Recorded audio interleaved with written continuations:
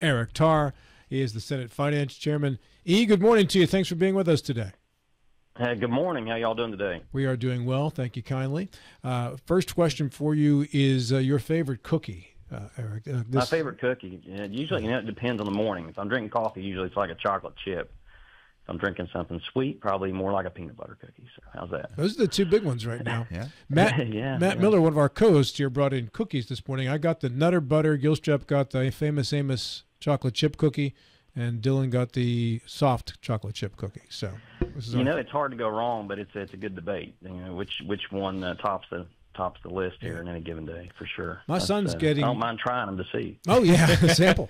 My youngest son's getting married November 24th, and we're families from Italy here, so the Italian cookie table is a huge part of a wedding, and we've got a serious cookie table going for this thing. There's going to be, I'm going to guess, 500 or 600 cookies at this thing. Oh my gosh, that's doing some research. Yeah, and I may be underselling it. And how many different varieties? Right now I'm hearing about 10 at least at this time. These traditional Italian cookies? Some of those will be indeed included, yes. So do you have to pick one, or do you get to go through and say, okay, I want these 15 cookies? The great thing about being Italian, Eric, is you can eat as much as you want of anything you want whenever you want. As long as you've got a glass of milk, you can just keep going. Hey, I was at the Spring Hill Bakery down here the other day. I was on election day taking around some sweets and pastries and stuff around some of the poll workers, and went into Spring Hill at 2 o'clock. It was like 2:30 in the afternoon, somewhere in there. And that place was absolutely packed. But me and a guy were sitting there talking. Never met him before. We're sitting there talking. Said, just to have a gallon of milk and sit there overnight, it would be a legendary night. That would do it, right? Hey, are you familiar with the Kanawha County voting issues that emerged in this last election, Eric, at all?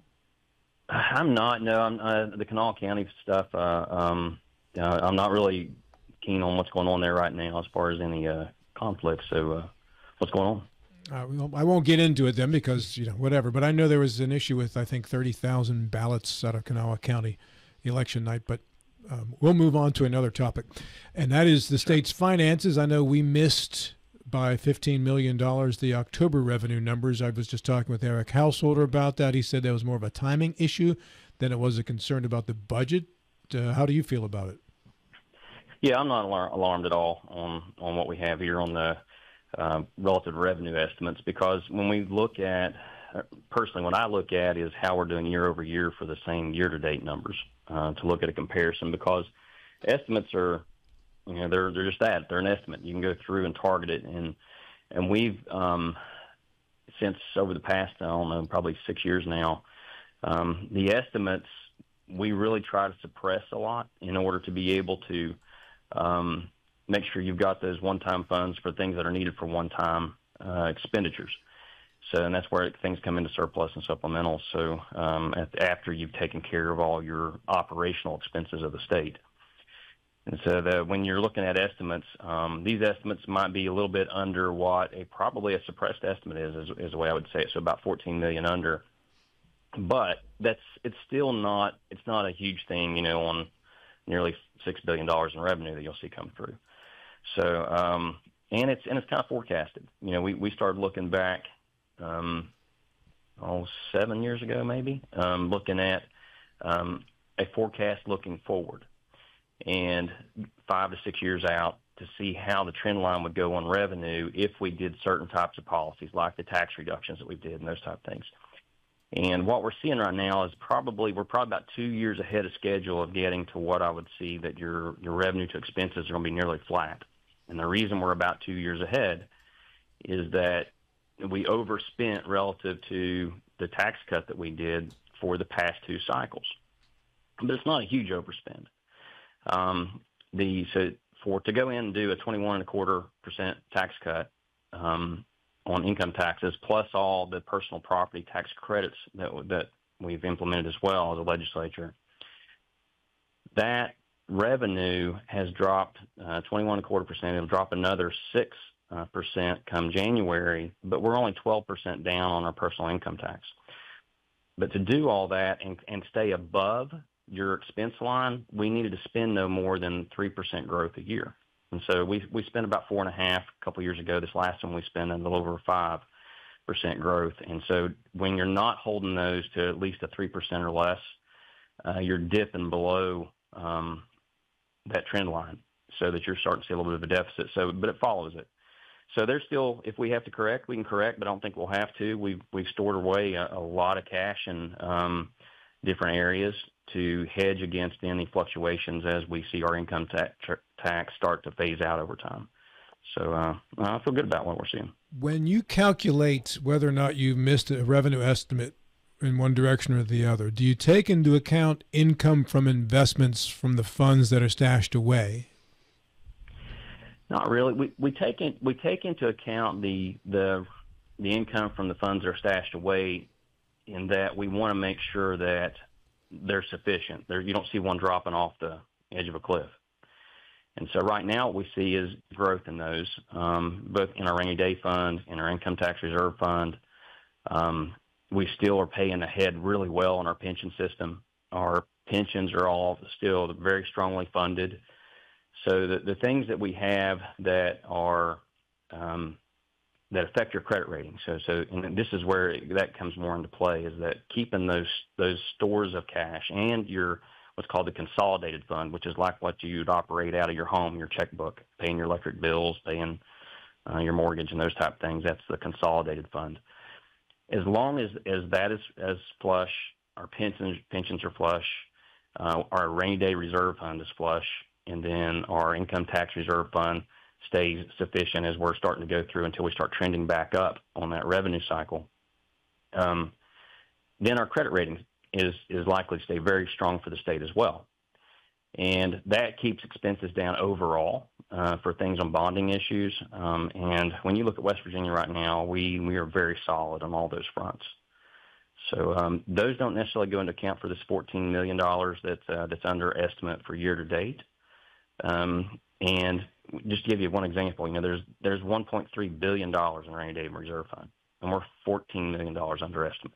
So there's a lot of room for error that we've made in there, because West Virginia's going such a growth change, and you do need to have there, because something, one of the things you can expect is something unexpected is going to happen.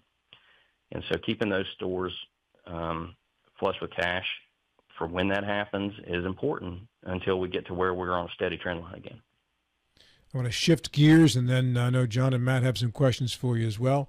If you don't mind commenting on this, take us behind the scenes in the Game of Thrones that's going on right now to replace Senate President Craig Blair, and whether or not you have any interest in the Senate President position yourself. First, I'll tell you that Craig said to tell you all hello, so I am talking to y'all's neighbor here on a daily basis up here, and Craig's been through a few speaker races and Senate President races in his time, and serving what's near 20 years up here in the legislature, I think. So, we will sorely, the legislature, the state of West Virginia, and this Senate will sorely miss Craig Blair. I tell you, he's a voice of reason and a voice of experience up here. But thank you. It's a family thing when you're talking about a Senate President race. And then on these interviews across the state, and I get these questions, and I can't blame anybody for asking them. But it really is. It's a family matter. So if you have a real important thing that's probably confidential to your family, and you're pulling everybody around the dinner table to collectively make a decision that everybody understands, that's kind of what it's like going through a Senate President's race. And so we do have several people within our caucus who are interested in being Senate President. And we have a caucus of incredible people. We got a lot of good people up here. And what I will tell you, and this is my experience, is that the caucus gets it right for what the state needs and what the Senate needs at that time. They always do. When at least in my experience up here, when we needed a change agent, we got Bill Cole. And that he was the right guy at the right time. When we needed a marketer for West Virginia, we got Mitch Carmichael. That was the absolute guy we needed at that time. When we needed somebody who was a fiscal hawk, who also had the experience of big change, that had been happening, we got Craig Blair, and that's so the caucus gets it right. That's what I can tell you, and because it's very deliberative. You talk here about the Senate being a deliberative body. Well, there's few things we deliberate more on than who's going to be the next Senate president. So that's probably about as deep in the weeds as I can get with it, because it's still a dinner table discussion. And is there a scenario by which Craig Blair would serve as an interim governor before Patrick Morrisey would take over? Yeah, there is. We're in a pretty unique circumstance there because of our governor having been elected to the U.S. Senate, and as he would go in, if he were to take advantage of the seniority benefits for U.S. Senate. So when it comes to committee placements and those things, if he seeks committee placements and wants to get more favorability on there, as they have new members coming in, the earlier you begin serving, the more seniority you have relative to those new members. And the more seniority you have, the more liberty you have to choose which committees you'd like to serve on. And I'm sure there's other benefits that go along with that seniority as well. So if Governor Justice and Senator-elect Justice decides that that's the path he'll take, then before Patrick Morrisey is sworn in as governor, then the lieutenant governor will serve as governor, and Craig, as Senate president, sits as lieutenant governor. So there's a scenario where there could be about a week or so there that Craig Blair would be our next governor. So we would go from having no Eastern Panhandle governors ever to having 2 in 1 week. That's an interesting. You could, absolutely, yeah. You guys are having a stellar year. Mr. Gilstrap. Well, I started taking notes too late on this, but you said we always pick right. So when we need the marketer, we got one governor. We needed the big change. We got another governor. We needed a fiscal hawk. We got a different governor. What do we need now? Not governor, president, Senate president. What do we need now in a Senate president? We need somebody who can move a conservative agenda effectively forward. And the reason I say that, if you look at where we sit right now, the Republicans, and especially conservative Republicans, have an opportunity like we have never had. You have, from top down, you're going to have a Republican United States president. You're going to have a Republican majority in the Senate, Republican majority in the House, a conservative Republican governor, MAGA majorities in the House and the Senate. And so we've got opportunity to really promote that faith, family, freedom agenda, and capitalize on all the economic prosperity that economic philosophy brings by putting the guy who can get all that done at the top. And it takes incredible support and guidance of each of those members that really see that opportunity. And they want somebody who can help them get their agenda done, which falls into the collective agenda of the Senate. And so I think that's where the debate is. So as the transition happens, I presume it's already begun with Governor-elect Morrisey. Are you sensing a change in priorities from the Justice administration to the Morrisey administration? Are there big changes coming? Yeah, and I'm excited about those changes too. I've got to have a few conversations with Patrick here along the way, and he is really focused on getting government to what government should be, and I like that. You've heard, I guess, a lot of the terms that might be used year over year, right-sizing government or shrinking government, all that stuff. But you really got to get to what that means, and to me, and I think from discussions I've had with Governor Morrisey or Governor-elect Morrisey, is that getting government to do what government should do and only what it should do. And that gets government back to more, I think, of what the Founding Fathers envisioned, is that you have a small government that protects the freedom of the people and then serves the people. And so as we do that, one of the things I think that Jim Justice did not do well, and I was frustrated with in his term as governor, is that he really didn't grab hold of the agencies and get involved and understand them. And for that, the agencies have kind of went amok, and they were amok before him as well. And we need a governor who will go in and be an operator within the executive agencies. And I think Patrick's going to be that way. And I think also in the discussions around our Senate, I think our Senate's going to be eager to support him on that agenda.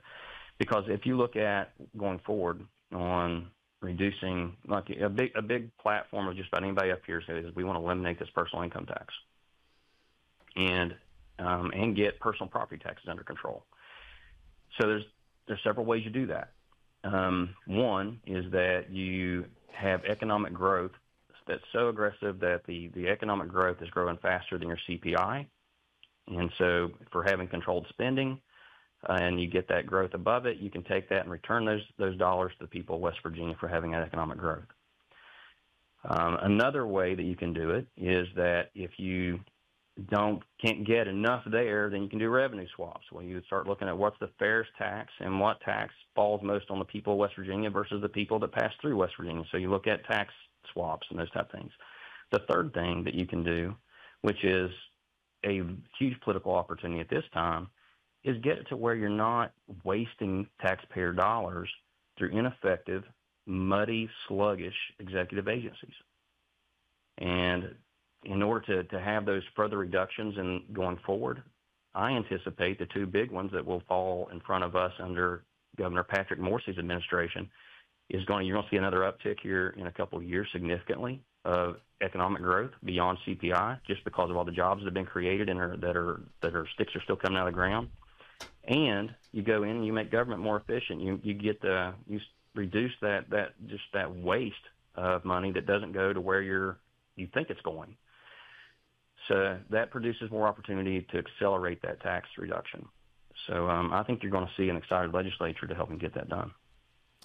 Eric, this is Matt Miller, and you mentioned the direction, hopefully, for this next Senate president being to move that conservative agenda forward effectively. When you look at a supermajority of Republicans in the legislature as a whole, that sounds like it should be easy to do, but sometimes it's not. What is that challenge with so many in that majority party, but probably a lot of different ideas within it as well? Yeah, it's the diversity of the state regionally, and so when you look at any given, I'm going to speak to the Senate more so than the House. I would probably Eric's householder was probably the good one to ask about that in the House. But for the Senate districts are set up very differently across each person. So, like for instance, I've got 4 counties in my district, and of those 4 counties, one of those is an entire county, and the other 3 are split about in half. And then you may have somebody else who's got 7 counties in their district, and it's a large geographical area. And you may have somebody else who's got 1 county in their district. And so if that's the case, then their interest in what the people that are electing them can be different. So you have to look at the commonalities that we have to get a majority vote within the Senate. Well, coming up prior to this one, what would happen on the most conservative policy is that on the really, really tough stuff in the Senate, we would be split about 50-50.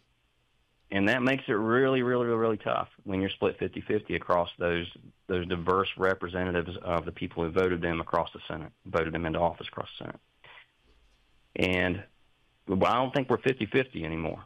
I think we're sitting probably closer to 75-25, 80-20 with this new legislature coming in on having you value that faith, family, freedom agenda just as much as you value economic prosperity. And we can walk and chew gum at the same time, as a conservative Republican leadership, and I think that's what we'll do. So that's where it's been tough in the past. I think that right now for what most families, I think, in West Virginia, and it looks like in this election across the country, I think the country is finally recognizing that West Virginia's politics have been right because the way this presidential election went. That I think that you'll see us moving that ball a little further down the field on both those fronts. with this new legislature. Yeah, I hope I get this right, that Craig Blair would always say, rising tides raise all ships or lift all ships. Is that a challenge sometimes across such a diverse state to be able to convince folks from the southern part of needs and how it will affect them in, with legislation that maybe seems to help the Eastern Panhandle more, and or vice versa, where, we need to recognize sometimes, how the decisions that are going to be so effective to the southern part of the state are going to help us in the Eastern Panhandle as well. Yeah, that the rising tide lifts all ships I firmly believe that, and you have to, it has to be a big tide, and that, I guess, is the way to say it. And that's what we're seeing. We're getting a big tide, and I can't allude to those now because of what those discussions are. But the companies that are coming in to West Virginia that are Fortune 100 and above companies, that we're still going to be seeing announcements in Q1 and Q2, first quarter, second quarter of 2025, in addition to all the ribbon cuttings for the stuff that's coming out right now. Those jobs are going to employ people across the state, even if you got the specific business located in, say, and I'll give you an example, and this is the one that's probably the most popular one right now in West Virginia, is Nucor. If you look at Nucor landing in Mason County, Nucor will affect all the way down into Boone and Logan. Tripping over my tongue there. I created a couple new counties. Boone and Logan, it'll affect Wayne. It's going to affect Cabell. It's going to affect Putnam. It's going to affect Mason. It's going to affect Kanawha, Jackson. It's got a large footprint of economic impact for the jobs that creates. And when you create those jobs in those communities, that money starts circulating in those communities. Now, what's happened, though, as more and more of these companies have come in and said, this is where we're going to be in West Virginia, it's getting more competitive for land in West Virginia, which means that you can only plant so many in Mason. You can only plant so many in Putnam, Cabell, Kanawha, or Eastern Panhandle, because your available space is going down. But they still want to be in West Virginia, and at a level that they're willing to invest heavily to get wherever they can in West Virginia. And so you're going to start seeing that in some of these counties that haven't got to be the ones at the tip of the spear getting these investments. Eric, I got to jump in because we're just about out of time here. I appreciate yours this morning. If you had a final thought you wanted to finish, take 20 seconds and finish it, please. I'm incredibly excited about West Virginia's future. There's hope on the streets. There's hope in this legislature, and we're excited for what will move forward. And while everybody's a little anxious about getting our new Senate president chosen and getting our governors, all his executive team chosen, I can tell you my confidence is very high that we'll get it right. Thank you, Eric. Have a great day. You guys have a great day as well. Senate Finance Chairman Eric Tarr.